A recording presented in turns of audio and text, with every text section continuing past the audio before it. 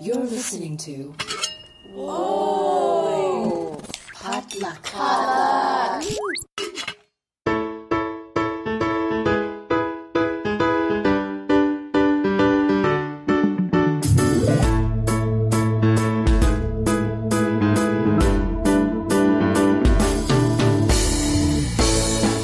And welcome to Books and Boba, a book club and podcast dedicated to books written by Asian and Asian American authors. My name is Marvin Yeh. And I'm Rira Yu. And we're your hosts for this mid-month check-in. What? It's the month of May. Happy Asian Pacific American Heritage Month, Rira. It's our month. It's our month. And there's so many books out. Holy crap. It's like it's all not the publishers... It's not a marketing ploy at all. No, I'm sure all the publishers said, you know what? You're Asian.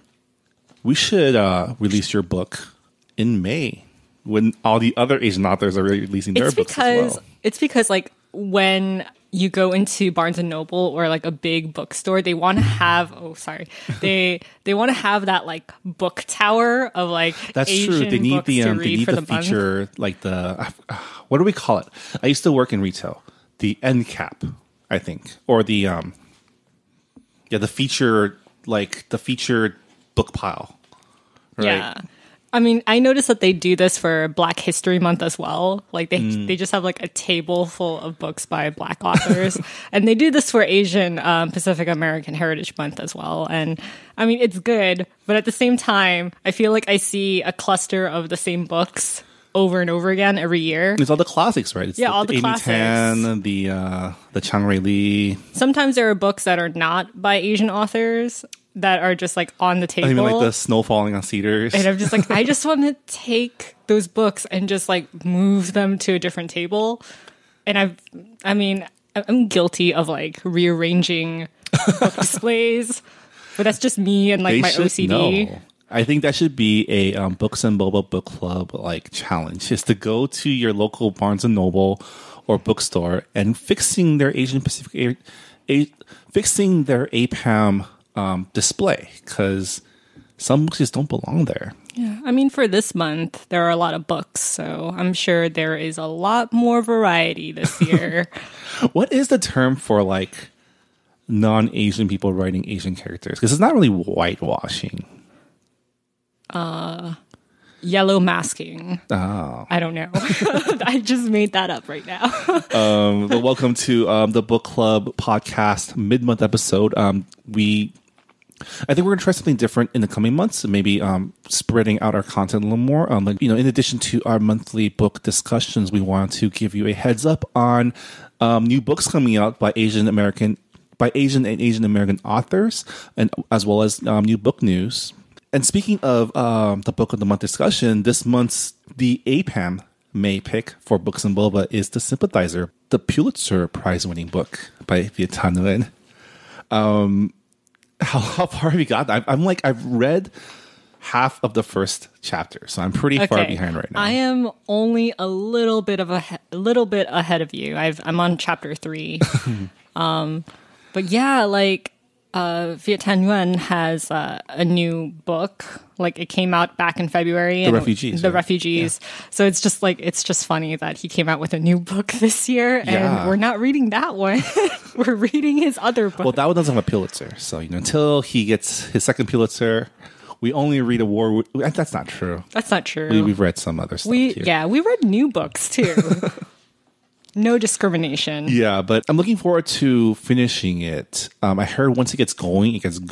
So I kind of, need to just find a clear night. Because I've done this before where I've started reading one of our picks, and all of a sudden it's like 3 a.m.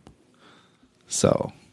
Yeah, don't do that. As our listeners know, I like to binge my content. Yeah. What else? Oh, yeah. And stick around after the news. We have a great interview with writer Leav of the upcoming book Sad Girls. She joins us all the way from New Zealand to chat about her upcoming book. So stick around for that. But let's get to the new releases for the month of May. And there is, Rira does a printout with descriptions, and this is like a billion pages right here. I'm sorry, but I don't know. Yeah. Well, why don't you start us off with the first new release? All right. The first book on our list is Always and Forever Lara Jean by Jenny Han. And it was released on May 2nd and published by Simon & Schuster Books for Young Readers. Always and Forever Lara Jean completes a trilogy that began in 2014 with the New York Times bestseller To All the Boys I've Loved Before. In this final installment, Lara Jean must decide where she wants to go to college and what her choice will mean for her relationship with her boyfriend Peter as she plans for her father's wedding. So Jenny Han did like a book signing slash reading at the Last Bookstore last week. Okay. And one of our fellow book club members, Alice, who's been a guest on the show, she went, and there was a lot of people. So I've seen her book on the YA shelves. yeah, she writes YA. Her cover is so pretty, by the way. Next up is The Leavers by Lisa Ko, released on May 2nd, published by Algonquin Books. The story is about one morning, Damien Guo's mother, Polly, an undocumented Chinese immigrant, goes to her job at a nail salon and never comes home. No one can find any trace of her. Eventually, the 11-year-old Deming is adopted by a pair of well-meaning white professors in a small town in upstate New York and is renamed Daniel Wilkinson. Through alternating perspectives of both Daniel and Polly, The Leavers tells the story of how a boy comes into his own when everything he loves is taken away, and how a mother learns to live with the mistakes of the past. So this is a book about undocumented Chinese immigrants and basically Transracial adoptees. Yeah. And there was a really good feature on this book by NBC Asian America that I read. I'm also reading this book right now. Oh. And it is very good. So I highly recommend it. Awesome. The next book on our list is Miss Burma by Charmaine Craig, released on May 2nd, published by Grove Press. Miss Burma charts the political history of modern-day Burma through the eyes of the author's mother and grandparents. The story begins with Benny, a young Jewish Burmese man, falling in love with Kin, a woman part of a persecuted ethnic minority group called Karen. The two marry, but their relationship is strained by the religious and ethnic persecution they each face throughout World War II and into the Karen attempt at revolution. During the ongoing civil war, Benny and Kin's eldest daughter, Louisa, comes of age and becomes Burma's first beauty queen, unintentionally subverting her family's war efforts by becoming a national symbol of unity. As Louisa navigates her newfound fame, she is forced to reckon with her own loyalty to the cause of the Karen people. Wow. That sounds pretty thrilling. Yeah. That reminds me of a story. I had a friend in grad school who we were eating at a Burmese restaurant, and then she learned at the age of like 27 that Myanmar and Burma are the same country. Yeah, I actually don't know much about Myanmar or the political history behind it. So I probably would pick up this book as like an educational read. Yeah. But it sounds very interesting. Yeah. As a memoir too. Next up is The Little Book of Life Hacks, How to Make Your Life Happier, Healthier, and More Beautiful by Yumi Sakugawa. Released on May 2nd, published by St. Martin's Griffin. Author, illustrator, and comic book artist Yumi Sakugawa shares a wide range of useful and unexpected tips for everything from improving your home life to creating fun and artsy DIY projects in her latest book, The Little Book of Life Hacks. The book is inspired by her popular Secret Yumiverse tips, posted on wonderhowto.com, and features Sakugawa's signature hand-drawn illustrations. I've actually seen Yumi perform at Tuesday Night Cafe a couple times. Didn't she perform at the one yesterday, right? I didn't go to that one. Sorry, Sean. My dad's in town, so I had to dinner with him instead. But yeah, she's I've seen her do some audiovisual stuff, and she's a really, really big supporter of the Asian American arts and activist community in Los Angeles. And so yeah, check it out. Seems really interesting. Next book is No One Can Pronounce My Name by Rakesh Sajal, and I hope I pronounced that correctly. It was also released on May 2nd, published by Picador. I don't think you did because no one can pronounce it, according to the title. Okay, well, at least I tried. The synopsis goes... We're so funny. Ha ha ha. Okay. We're hilarious. Set in Cleveland, the novel revolves around two Indian American immigrants, Harriet, a middle-aged department salesman, and Ranjana, a homemaker who has just sent her American-born son off to Princeton.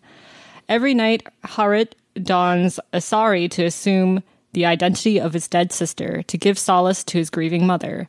Meanwhile, Ranjana, believing that her husband is cheating on her, starts secretly writing paranormal romances. When these two cross paths, they begin a strange yet necessary friendship that brings to light their own passions and fears. So it sounds like a rom-com. Yeah. Rom-com dramedy? I don't know, but... Rom-dramedy. Rom-dramedy. It yeah, sounds like a rom-dramedy. If you're into that genre. Next up is Emperor's... I like rom-dramedy. I feel like it's, more serious than a rom-comedy. I think it's like the evolved form of a romantic comedy. Next up is The Emperor's Riddle by Kat Zhang, author of The Hybrid Chronicles. This also released on May 2nd, published by Aladdin Books. Mia Chen isn't looking forward to her family trip to China over the summer, but she is excited about exploring the country with her Aunt Lin. However, when Aunt Lin goes missing in Fuzhou, leaving behind an ancient treasure map, Mia quickly realizes that finding the treasure is the key to rescuing the person she knows best in the world. Sounds adventure-y. Sounds fun. Sounds like a middle grade book. It probably is a middle grade book. It's probably for younger readers. Oh. I'll still read it. I'll still read it, yeah. Next is That Thing We Call a Heart by Shiba Karim, released on May 9th, published by Harper Teen. Pakistani-American Shabnam is facing a summer of loneliness and boredom until she meets Jamie, who scores her a job at his aunt's pie shack. Shabnam quickly finds herself in love, while her former best friend Farah, who Shabnam has begun to reconnect with, finds Jamie worrying. In her quest to figure out who she really is and what she really wants, Shabnam looks for help in an unexpected place, her family, and her father's beloved Urdu poetry. Sounds like a coming of age, like Adventureland story, but with Pakistani Americans. I'm gonna assume this is like totally stereotypical, but this is in the South because where else will you find a pie shack? I don't know if I'm offended by that, Marvin. I'm from the South, but I do love Waffle pie. House. I love pies. Cracker Barrel, pie shack. It just fits. Yeah, It's probably meat pies too. Yeah, a meat pie shop. Yeah. I apologize to all the Southerners out there. Next up is It's Not Like It's a Secret by Misa Sugiura, released on May 9th, published by Harper Teen. It's Not Like It's a Secret is a coming-of-age story told through the perspective of a queer 16-year-old Japanese-American girl named Sana Kiyohara. Sana doesn't like to rock the boat and keeps many secrets such as her suspicion that her father may be having an affair and that she might have a crush on her childhood friend. When Sana's family moves to California, she begins to wonder if it's time for some honesty, especially after she falls in love with her new friend Jamie Ramirez. But she quickly realizes that while telling the truth is easy, what comes after it is much more complicated. I like now that we have, authors or writers of color writing characters that we have more believable Asian names in literature now. I mean, what were they called before? I don't know. Like American names, you mean? Or like anime names. I feel like a lot of people do anime sounding names like Kenshin Kusanagi or something. Oh, I don't God. Speaking of anime, our next book is actually inspired by feudal Japan. So that's pretty cool. It's pretty anime. It's not an anime book. So next book on our list is Flame in the Mist by Renee Audier, released on May 16th, published by G.P. Putnam's Sons Books for Young Readers. Described as a historical fantasy crossover between Mulan and the Throne of Glass series, the book takes place in feudal Japan and follows Mariko, a clever and talented daughter of a prominent samurai resigned to an imperial marriage. When her caravan is ambushed by the notorious Black Clan, Mariko disguises herself as a boy and infiltrates the clan to learn who is behind her attempted murder. Oh. That's I can see an anime with this plot. It's because it takes place in Japan. And there's ninjas. Was it? Oh, samurai. Samurai. Yeah. The Black Clan sounds like a ninja clan. Anyways. This book actually comes out this week. It came out already. Yeah. May 16th. Great. So now we're moving into upcoming new releases in the month of May. Next up is Dove a Light by Karen Bao. Releases on May 23rd. Published by Viking Books for Young Readers. In the third installment of the Dove Chronicles series, shy and introverted Theta, I'm totally not pronouncing that right, has gone from being a top student to an interplanetary fugitive to the reluctant but fierce leader of a revolution. With the Earthbound on their side, she and her friends finally have a chance at toppling the evil leaders who've held the moon captive for decades. But as the death tolls rise, the cost of war weighs heavily on Veit, even as she's forced to lead her siblings and the love of her life into terrible danger. I think her name is Fate. I think so too. Yeah, Fate Theta. We apologize for any mispronunciations. There are probably a lot of mispronunciations in this podcast. I apologize for nothing. I apologize nothing. It's how I read it. You know how you read things is how it is. I rarely talk to people or rarely talk out loud. So like anything that I read on paper, it comes out wrong. Until there is a movie or TV series about the Dove Chronicles, proving that it's not Fate Theta, I will pronounce it Fate Theta. It's probably Fate Theta because of science fiction. I realize that now. Yeah. Anyways. Our next book is When Dimple Met Rishi by Sanja Menon. Releases on May 30th. And it's published by Simon Pulse. Menon's novel follows two Indian American teens named Dimple and Rishi, whose parents have arranged for them to be married. Rishi is a hopeless romantic who longs for a traditional marriage like the one his parents have, whereas Dimple is adamantly opposed to the engagement and favors her education over family. After a disastrous first meeting where Dimple throws iced coffee at Rishi, the two creep toward friendship and love. That sounds like a rom-com to me. Yeah, but it sounds like a rom-com with a twist. Yeah, it sounds like Indian American rom-com or... I love it. Yeah. I want to read it. Send me a copy.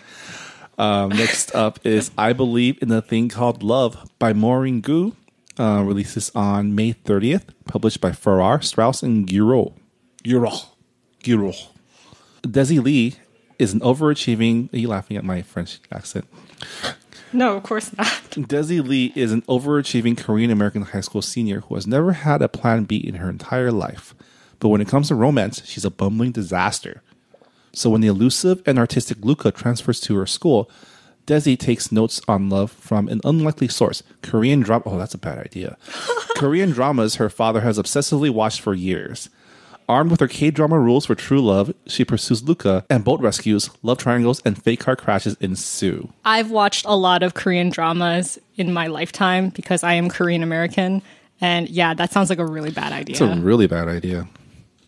Every time I watch a Korean drama, I'm like, that's not real. It's like, here, this is like the step-by-step guide how to be a total creeper to everybody. I'm sure it's pretty hilarious, the book. No, it sounds great. Sounds like if they made that into a movie, I would probably can see it watch as that. a movie. Or like a TV series. And the last book on our new releases list is Sad Girls by Lang Leav. And it releases on May 30th, and it's published by Andrews McMeel Publishing. And the summary goes, school is almost out for Audrey, but the panic attacks are just beginning.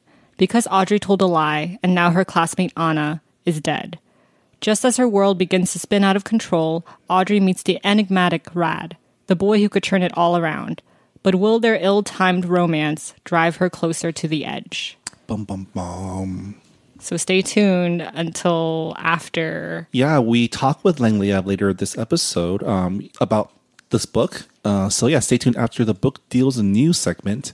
But yeah, what do you say we get to some book news? Book news time. Book deals and news. We need a jingle in here. If someone can make one for me, because I don't know how to do that. But yeah, let's start with Houghton Mifflin Harcourt bought the rights to Aaron Summerall's new YA fantasy, Once a King, set in the world of Summerall's Clash of Kingdoms series. The novel tells the story of 17-year-old Lyra, who was forced on the run with King Adrin after the murder of a high official, and must find the true murderer to avert a war among the four kingdoms. The book is slated for a fall 2018 release. I think you're gonna have to explain to me why. Who's Erin Summerall? Erin Summerall is oh god. Okay, I'm trying to remember the actual title of her book because the Clash of Kingdom series, it's the name of the series, but it's not the name of the first book. So, but she's been on previous episodes before when we talk about new releases. So cool. Yeah, she is not. And that's not the mobile game, right? No, okay. Definitely not the mobile game.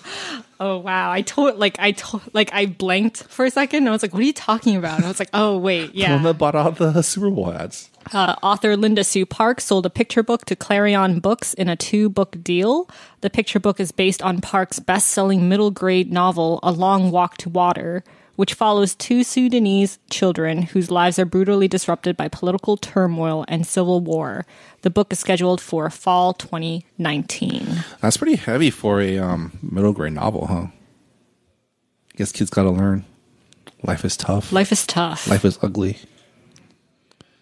Ken Jeong is the newest addition to the star-studded cast of Crazy Rich Asians. News of his casting came just a day after ABC canceled his sitcom Dr. Ken. But yeah, the Crazy Rich Asians cast is pretty crazy. Yeah. Do you have any idea who he might be playing? Because I don't remember any, unless he's playing someone who's Chinese or Singaporean, I guess. Are there any Korean characters or no? It's all old people. It's all Singaporean and Chinese and Malaysian. Yeah, well, it'll be interesting. He'll probably play one of the parents or the probably one friends. of the parents. Yeah, or maybe just a crazy party guest. I don't know. Yeah. In other news, Asian Lit Bingo is currently being held until the end of the month. Originally created by book blogger Shen Wei of Reading As I Am, this reading challenge takes the form of a bingo board with a 5x5 grid and a total of 25 prompts for books to read. All books must feature an Asian main character and be read during the span between May 1st and May 31st to qualify. Oh, okay. I thought we can use books we already read to cover it. No, that's Darn. cheating. That's cheating hardcore. I was going to ask because Monstrous. Is Micah considered Asian American or Asian? No. Because, she... This bingo board is pretty specific. I mean, you can't say that she doesn't have Asian features. That's true, but she's not really Asian. I need an Asian... I need an Asian main character with a disability, and she had one arm. I am sure it'll work. Then I get bingo. Yeah. Actually, no, I can't because I have to read it during this month. Yeah, there's a lot of people who have been sharing their progress on Twitter, and a lot of people have read a lot of books this month. Nice. To complete that board. Well, I mean, you can read novellas maybe. Yeah, novellas count. But yeah, you can share your progress. You can share your progress on Twitter by using the hashtag AsianLitBingo. And aside from the bingo challenge, there's going to be planned author interviews, discussions, and social media events to help celebrate APAM. And to learn more about Asian Lit Bingo, you can visit readingasIam.wordpress.com. Zen Cho, the author of Sorcerer to a Crown, she was actually one of the authors who were interviewed nice. for this social media thing. So, yeah. Great. Follow the hashtag. Our next story is, it's related to the Potluck Podcast Collective that the Books and Boba podcast is a part of. Jeff Yang and Phil Yu had a conversation with comic book creators Jing Luan Yang and Greg Pak on their podcast, They Call Us Bruce. Check it out at podcastpotluck.com. A fellow member of the Potluck Podcast Collective. The group talked about diversity in comics, new takes on iconic characters, and debated who would win in a fight between Asian Hulk and Asian Superman. Since Greg Pak is the writer behind Asian Hulk, Amadeus Cho, and Jing Luan Yang is the writer behind Asian Superman, or Chinese Superman, Ken something Kong. Ken and Kong. Ken and Kong, yeah. Ken and Kong. I actually listened to that episode of They Call Us Bruce, and I was like, no, they beat us to a punch. No, they stole our guests, our future guests. It's all right. We can get them back. For those of you who haven't checked it out, they're great comics. Especially, I kind of like not to say Asian Superman isn't great, but Asian Hulk is an actual Asian American character, and they do some cool stuff in the comics, including like getting all the Asian American superheroes together to go eat Korean barbecue and sing karaoke. It's really awesome. And you check it out.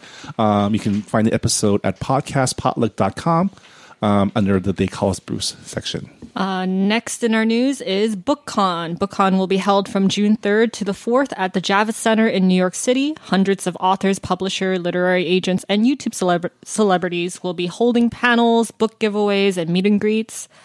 Some of the Asian authors who will be attending the convention are Renee Adier, T. Bui, Kendara Blake, Melissa De La Cruz, Marjorie Liu, Jenny Han, and Marie Liu. And of course, there are more authors. Yeah. Tickets those are the ones that matter the most. Tickets are now on sale at the website, which is thebookcon.com. Great. One of these days, I'm going to go to one of these book cons because I had a chance. Well, I would have gone to Y'all West, even though like I'm not the biggest fan of YA fiction. But don't say that. Cover your ears. It was during the film festival, which I had to help work at. But you have a chance this weekend because there is a book convention that is local to us. Oh, Litfest, Pasadena. That sounds like it could be like one of those ratchet EDM parties because it's lit. I'm sure it will be lit. Litfest Pasadena is happening this weekend from May 20th to the 21st. The festival is held at Roman's Bookstore and other venues in the Playhouse District in Pasadena, California. Panel recommendations picked by our Ryu include Sunshine Noir, the panel featuring a throng of LA mystery writers, including Steph Cha and Naomi Hirahara. Cute Filipinos on a Saturday afternoon. Filipino writers reflect on writing about the second largest Asian American group in the U.S. And Refugee America features novelists whose works explore the refugee experiences of displaced Sri Lankans, Guatemalans, and Iranian Americans. For the full festival schedule, go to litfestpasadena.org. Might want to check that out, actually. Come with me. You can go say hi to the authors as well. They're doing book signings after the panel. So. Awesome. Yeah, I stopped by the Festival Books, the LA Times Festival Books, but like I didn't really know what I was looking for, so I just like walked around. Usually at book conventions, I go to every single booth, regardless of whether I know that publisher or not. Because I'm like, oh, free books, give them to me. That's true. I didn't pick up enough free books during the festival. Oh well, fail. You'll have a chance. And that's the news for the month of May. I think next month we're going to try to spread out the mid-month content a little bit more so that we don't give you everything in one dump. We try to do maybe new releases in the beginning of the month and then mix between news and interviews throughout the other weeks. Yeah. But we're still experimenting with our format. So if you have any feedback, please sound off on the Goodreads forums. We do have a Books and Boba Goodreads group where we can discuss books and other news. Just go search Books and Boba on Goodreads.com. And now here's our interview with author Lang Leav. She is an international best-selling author and social media sensation. Her poetry collections have garnered critical acclaim around the globe, and her book Lullabies won the 2014 Goodreads Choice Awards for Best Poetry. She's the author of the novel Sad Girls, which releases on May 30th. Hi, Lang. Yeah, we had a really great chat with her about her book and a lot more. So without further ado, here is our conversation with Lang Leav. And we're here with Lang Leav, the author of the upcoming novel Sad Girls. Welcome to Books and Boba. Thanks for chatting with us. I know you're all the way across the ocean right now. Thanks for having me. I guess for our listeners who haven't heard about your book or about you yet, can you introduce yourself and your upcoming book? Yeah, sure. I'll do my best. I'm a poet and a novelist. I'm the author of 4 poetry titles, and they're all international best-selling books. And Sad Girls is my first novel and something I'm very excited about. Yeah, I suppose that's it. The book is coming out in a couple of weeks. I'm sure you're really busy with a lot of doing a lot of press and these interviews. How does it feel now that the book's almost out? I think because I started working on it such a long time ago. I mean, I was working on it in between, my poetry titles. So I suppose it always felt like sort of like a pipe dream for me because I worked on it for so many years. And now that it's finally going out, I suppose it's surreal. That's the only way I can think of to describe it. It's just a really strange feeling, and there's a lot of butterflies and just excitement leading up to it. But yeah, I'm really happy with the book, and I'm sure my readers are going to love it. So it's more just it's almost like Christmas. It's really exciting just to finally get it out there, and all these characters that have been just in my head, they're now going out to the world and meeting all my readers. I did want to ask, because you're so well known for your poetry, was it difficult switching from poetry to, I guess, writing, not prose, but like writing fiction? Well, it felt quite natural to me. I mean, I would say writing a novel is, a million times more challenging than writing a piece of poetry. But it felt like quite a natural progression. I suppose I've always loved storytelling. I've always written short stories, and my books are a combination of poetry and prose. And I suppose it was a natural thing. And I was very lucky that I had the guidance and help from my agent, Al Zuckerman, and he was a professor at Yale. So he was fantastic in that. I remember sending him my first manuscript and getting the feedback from that, and then getting to work on it again. It's been a tremendous help. So I suppose the whole process of it has just been wonderful. I've absolutely enjoyed every minute of writing Sad Girls. So not only are you a writer, but I heard that you're also an artist. You did all the illustrations for your poetry collections, and I also heard that you design clothes.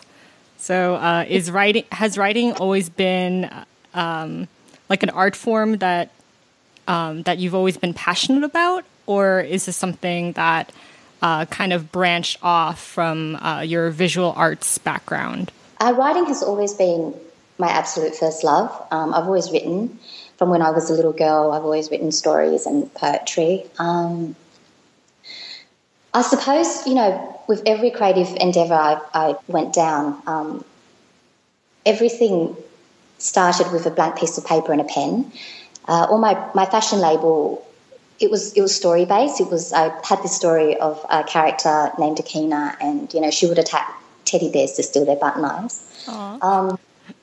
Yeah, but that was a theme running through my fashion label, and I think it was a storytelling element that got it, that I felt was responsible for its success, and then I just progressed to art, and there's a lot of storytelling in my paintings as well. I mean, there's little details that I interweave into the actual visual pieces. That tell a story. So I suppose storytelling has always been something that I've loved, and I'm just so lucky that now I get to do it full time. So in terms of your upbringing in New Zealand, and I understand your family comes from Cambodia? Yeah, my family, I was born in a refugee camp, in a Thai refugee camp, when my parents were fleeing the Khmer Rouge regime. So we emigrated to Australia when I was a baby, and I grew up in a small town. It was a low socio-economic town and named Cabramatta, and it was quite a multicultural. It was a melting pot of migrants, so it was quite multicultural, and I'm really glad that I had that upbringing, because a lot of my friends were from different backgrounds, but but we were all just, we were just girls growing up. We talked about the same things. We liked the same things. We read the same books. So I'm really grateful that I've had that upbringing. And so, how much of that do you bring into your work as a poet, a storyteller? Can we call you like a polymath? Is that the correct term? I suppose. I think Sad Girls does have quite a diverse cast. I don't want to give too much away because it's one of those books where you should avoid spoilers because I do have a lot of surprises in there. Yeah, I heard that it has a lot of twists. Yeah, which is why, I had such a tough time just writing the blurb because I thought, look, I've got to write it in such a way that, it doesn't actually give too much of the story away. So there is a diverse cast in Sad Girls, which is cool, and it's my first book. So hopefully I can write many more and go into other different perspectives and have that kind of representation. Yeah. And a story that I've always wanted to write was my mother's story because she was in the midst of, she was about the age I am now when the Khmer Rouge regime came in, and she has such an incredible story. It's a story of survival, and there were just horrors that I can't even imagine. I mean, she was telling me this story about, they were on the run through the jungle, and she was just so exhausted, and she remembers lying down and just falling asleep, and there was something like her head was resting on something just really soft and warm and really comforting, and she just fell asleep, and then she woke up the next morning and she'd been sleeping in cow dung. So there are just lots of little stories, with my family, with a lot of migrants who in the area where I grew up in, who have the most incredible, heart-wrenching stories. So I've always wanted to write my mother's story, but I think it'll be a few books, or I'm a few books away from that. But that's something I think that will be very close to my heart. Yeah, I know there's a lot more stories now coming from that time, from that that time frame, from the refugee and from the not from the soldier's perspective, but from the ordinary people that lived through it and had to survive through it. And I guess your mom would have been pregnant with you while she was escaping too, right? Yeah, she didn't know it at the time, but yeah, she was. Wow. I definitely write it in the future because I will read it. Oh my goodness. Well, yeah, it's something that I definitely will do at some stage. Great. So in addition to May being Asian Pacific American Heritage Month, it's also Mental Health Awareness Month. And, your book, just from the description, deals a lot with mental health issues, with depression, with anxiety, and things like that. Is that something that was that something you've always wanted to write about and put into words? I suppose the character of Audrey, she came to me almost fully formed. I mean, I remember the moment when her voice just burst into my head and she began telling me this amazing story, and I just put it down on paper. So it almost felt like, I mean, it was quite magical, the experience of writing Sad Girls. It almost felt like I was transcribing someone else's story. And the theme of anxiety is in the book, but it's a love story. And it's, this girl who's struggling. And like I said, I don't want to give too much away, but she's struggling with anxiety. And anxiety is something personally that, I'm familiar with. So I felt that it was just a natural part of her character.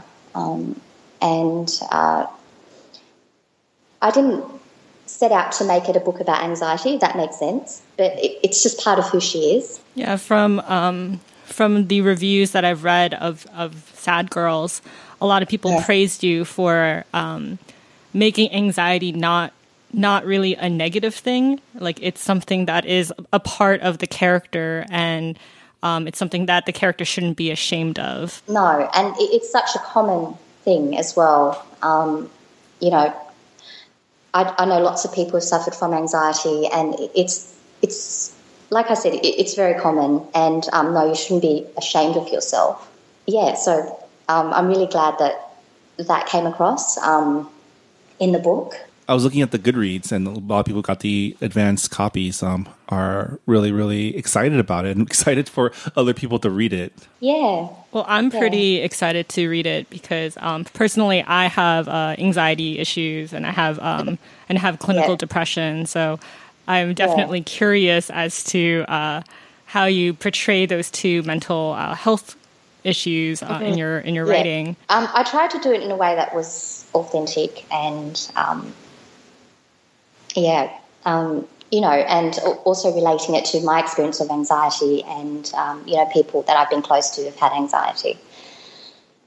So yeah, I really hope you do enjoy the book. The book is out May 30th on Amazon, Kindle, and bookstores everywhere.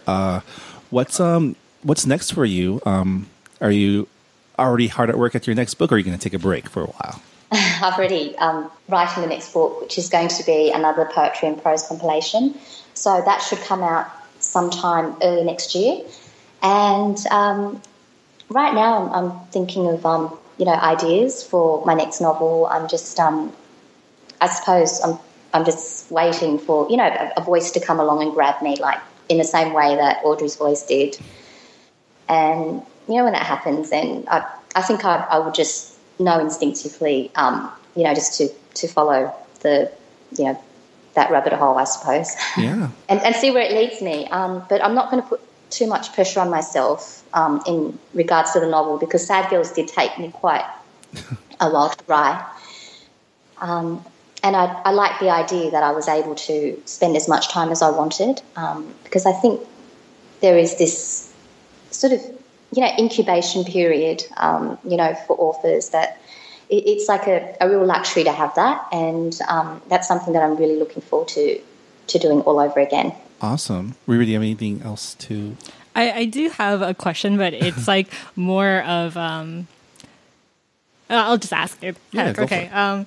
So your poetry is extremely popular on social media. It seems like when I go on Tumblr, I see like excerpts from your poetry collections pretty often.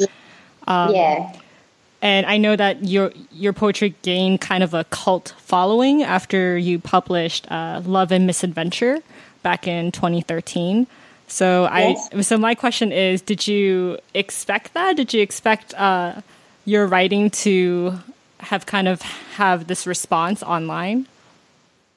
I think you just like with every creative endeavor I've tried.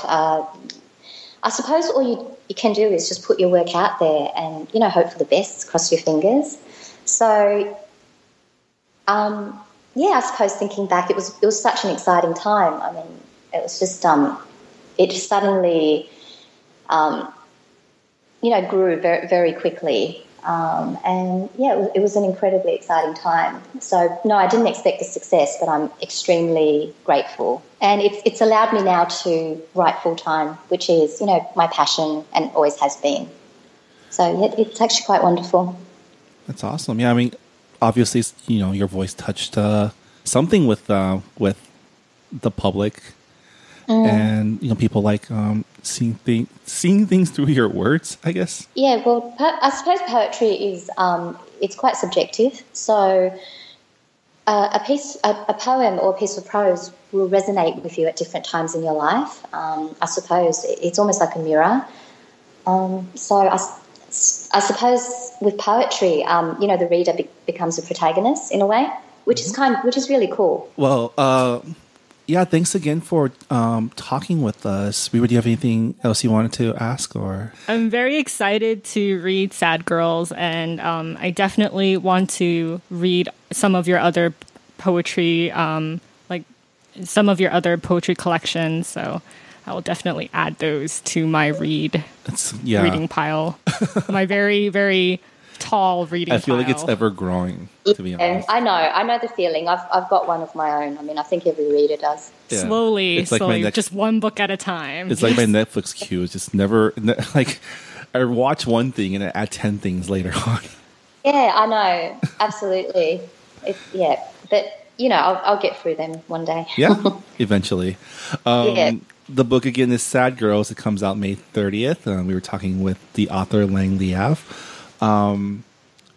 Thanks so much for chatting with us and for sharing your your stories and your thoughts. Where can our listeners find you? I'm on Instagram, Facebook, and I'm quite active on Twitter. So Twitter's probably the best one to get me on. Great. Awesome. Yeah. Thanks again. And we'll catch up with you later, I think. We'll yeah, absolutely. It was lovely to talk to you both. Yeah. Thanks so much. Thank you. And that was our interview with Leav. Hope you enjoyed it. We had a lot of fun talking with her. And it's always cool to talk to people from across the ocean. It's like, yeah, it's interesting to meet Asians who are not like Asian Americans or just like residing in Asia. Yeah. It's like, you guys exist. I mean, we've read a couple books we read Sorcerer of the Crown by Zencho, who's a New Zealander from and Witi Ihumira as well. He's it's always just great to read from diverse voices, broaden your horizons. On that note, I guess that'll do it for this episode of Books and Boba. Thanks again for listening. Again, don't forget this month's book club pick is The Sympathizer by Viet Thanh Nguyen. We'll be discussing that episode in full with a special guest, Chris Din. Oh my God, the secret is out. No. At the end of the month. So make sure you read the book. And if you've already read the book and have your thoughts, feel free to let us know about it on our Goodreads forums. Again, you can find it by searching Books and Boba on Goodreads.com and joining our group. For those of you in the Los Angeles area, you can join us for a live book club discussion on June 3rd, which is a Saturday. At the Oh My Pan Bakery in Pasadena. And for those of you who aren't in the Los Angeles area, feel free to join us for the virtual book club meeting taking place on June 4th over Google Hangout. Information can be found on our Facebook page, so please check that out. Yeah. And yeah, we're going to call that a show. So get started on The Sympathizer if you haven't started already. It's a lot longer than the last book, so I highly recommend you start now. Thanks for listening, and we'll see you next time on Books and Boba.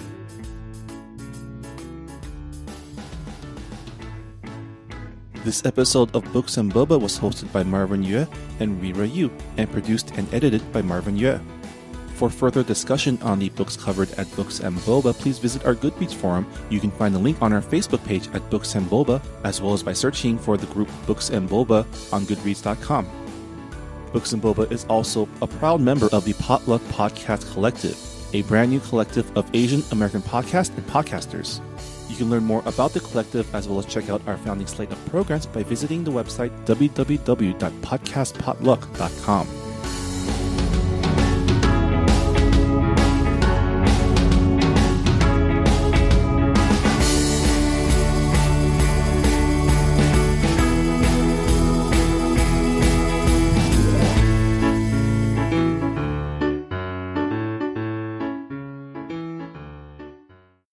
Hey, it's Marvin. If you enjoyed this podcast, then you'll also like They Call Us Bruce, another great show from the Potluck Podcast Network. Here's a short excerpt of their episode last week, where they talked to comic book creators Jean Luen Yang and Greg Pak. Who would win in a fight? Asian Hulk or Asian Superman? Like right now? Right now. Let's start with Greg. Make your case. Make your case, man. Well, it depends on what stage Asian Superman is in his emotional development, right? No, I'm serious, because like when I've been given this question before, it's usually with Clark Kent, right? And my answer, my honest answer is that if it's just, if all they're doing is just fighting, Hulk will win, because the Hulk is the strongest one there is. The angrier he gets, like no matter how strong Superman is, Hulk can, he can get stronger if you make him mad enough. But if we're not talking about Clark and Bruce, but Amadeus and Kenan. Right. Then, like I say, then it depends on what stage in his emotional development Kenan is. So if so Amadeus gets stronger when he gets angry, right? Yes. Although, but the interesting thing, but Amadeus has not yet demonstrated that he's got the depths of anger that Bruce has. So we don't know how strong he can get. I mean, he says he's the strongest one there is, because he's Amadeus. Of course he's going to say that. And according to the rules, he could be. But how angry can Amadeus get? What will put Amadeus over the top, Well, I feel like that answers the question. Amadeus would clearly win because Kennan's a dick. You know what I mean? You would make Amadeus so mad. Check out They Call Us Bruce and the other great shows of the Potluck Podcast Collective by going to www.podcastpotluck.com.